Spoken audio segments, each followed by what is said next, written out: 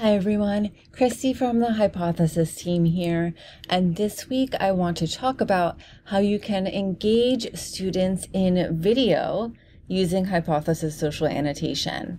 That's right, I said video. So when you think of annotation and social annotation with Hypothesis, you might think of traditional course readings, PDFs, other types of course documents, things students are reading before they come to class.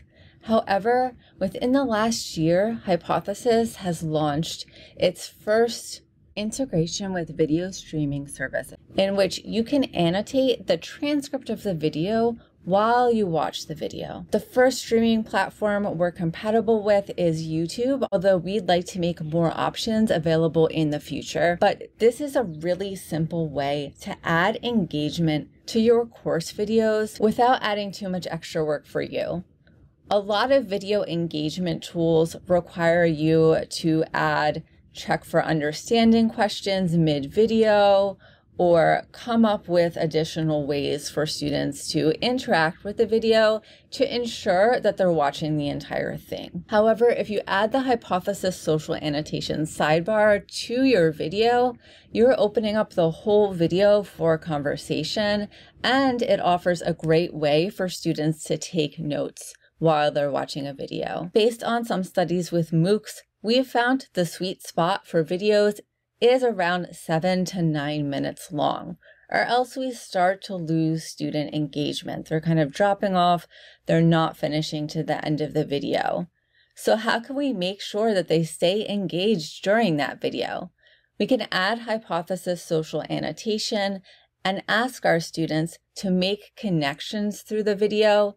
Think about how the video and the contents of the video connect back to what they've discussed in class and what they've read that week, and maybe even make connections to their real lives. Enabling Hypothesis to work with video is also powerful because we can bring in pop culture references into our courses and other types of media references as well. Bringing in multimedia can also help fulfill a principle of universal design for learning. This principle encourages us to provide information through multiple means of representation.